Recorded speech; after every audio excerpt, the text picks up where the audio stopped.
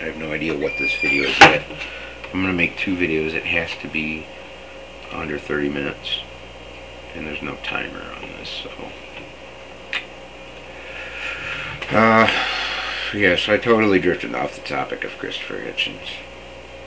And, you know, I'd love to sit here all day and make videos about him. But I think, you know, you should really go and look and see, especially if you've never heard of him. And I know a lot of my friends, like on Facebook, you know, who are either they live in Alpena here, or are involved in the Occupy movement, or, you know, members of Anonymous, or whoever you are, you may not be familiar with Christopher Hitchens. But I know most of you who are atheists know who he is. And if you're an atheist who doesn't know who Christopher Hitchens was / is, you know, then you should definitely check him out. Like I said, he was bold, you know, very confident, and very intelligent. You know, there was no one that I've seen, and of course I'm biased, but no one I've ever seen him debate has managed to beat him. No one can outsmart him, or could.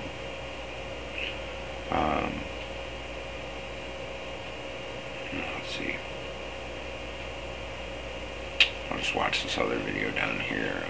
Christopher Hitchens, 1949 to 2001.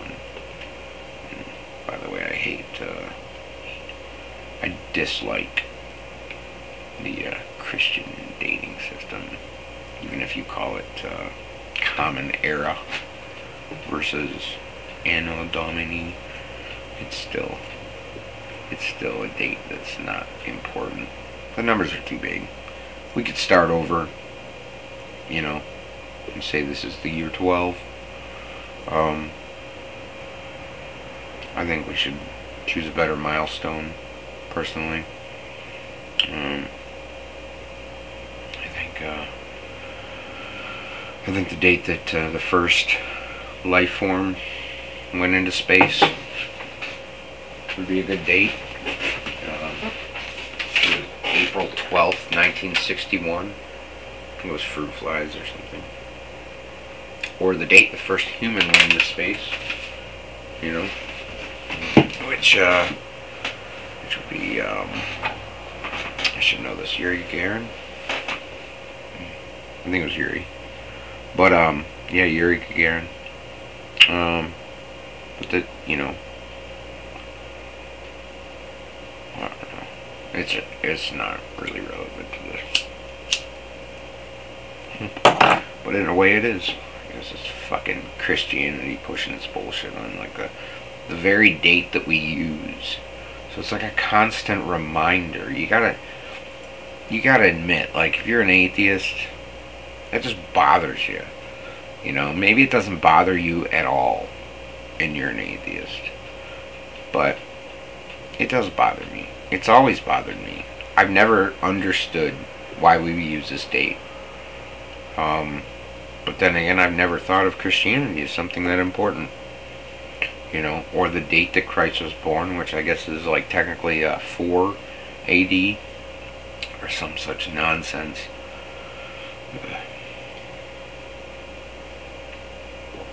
And yeah, I'm sure you noticed I'm not a big alcohol drinker, and you know, I'm not proud to keep a straight face when I drink alcohol.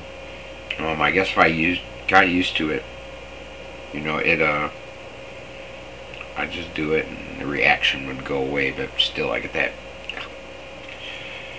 you know, nasty reaction. So, but it's enjoyable.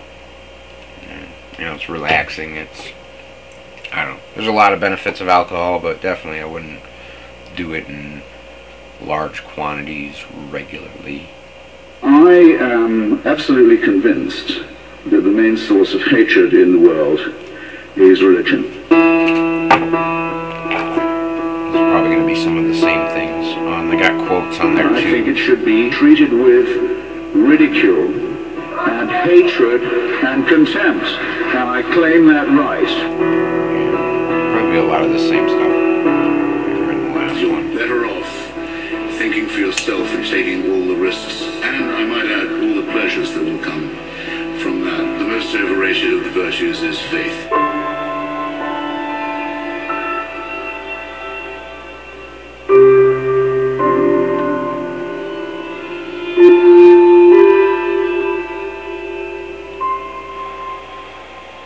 It would have to mean that the designer of this plan was unbelievably lazy and inept, or unbelievably callous, and cruel, and indifferent, and capricious. And that is the case with every argument for design, and every argument for revelation and intervention that has ever been made.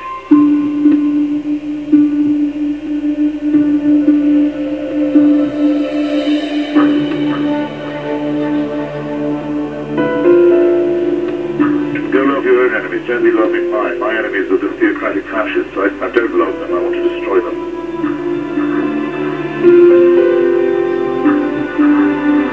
I'll tell you something, if I was told to sacrifice them to prove my devotion to God, if I was told to do what all monotheists are told to do, and admire the man who said, yes, I'll gut my kid to show my love of God, I'd say, no, fuck you. Religion forces nice people to do unkind things, and also makes intelligent people say stupid things. You give me the awful impression of, I hate to have to say, someone who hasn't read any of the arguments against your position ever. You're a child made in the image of God. Oh no, you're not. You're a faggot. And you can't join your church and you can't go to heaven. This is disgraceful. It's inhuman. It's obscene. And it comes from a clutch of hysterical, sinister virgins who've already betrayed their charge in the children of their own church. I know what's coming. I know no one beats these odds. And it's a matter of getting used to that and growing up and realizing that you're expelled from your mother's uterus as if shot from a cannon towards a barn door studded with old nail files and rusty hoods. It's a matter of how you use up the intervening time in an intelligent and ironic way.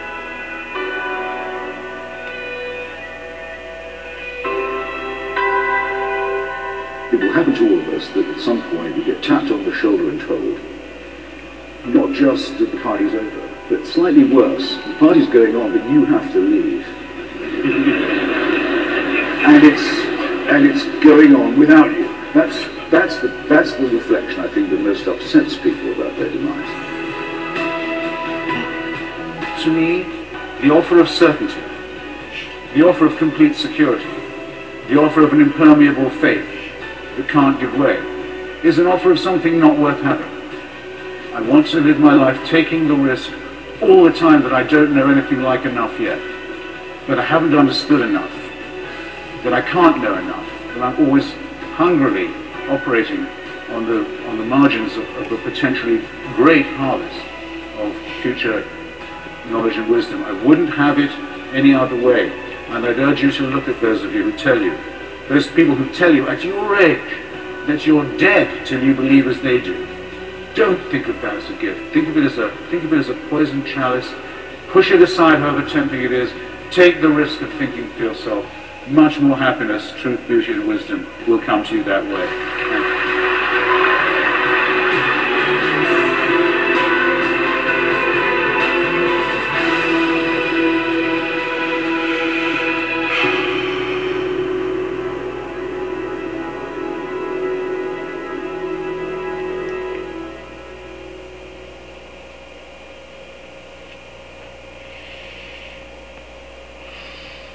That was a video done by the Thinking Atheist.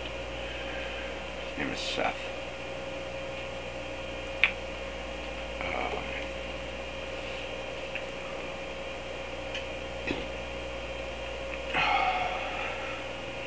There's so much I want to talk about, but I'm afraid I'm not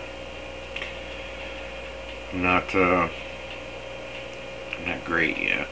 I'm not good yet at making videos.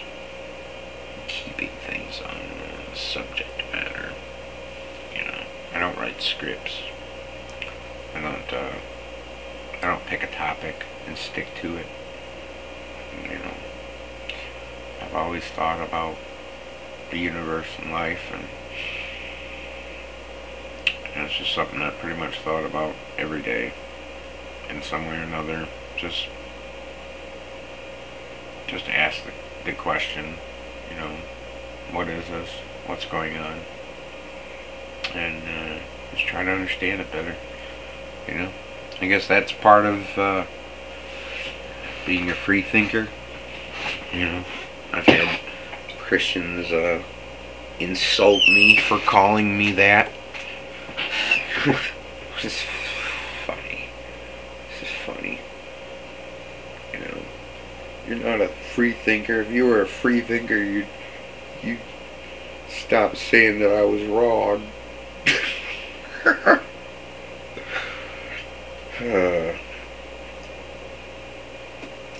Yeah, I've heard it. I heard that before when I was in Grand Rapids. And I was going around telling people, you know, I was a member of the West Michigan Free Thought Association. I think it was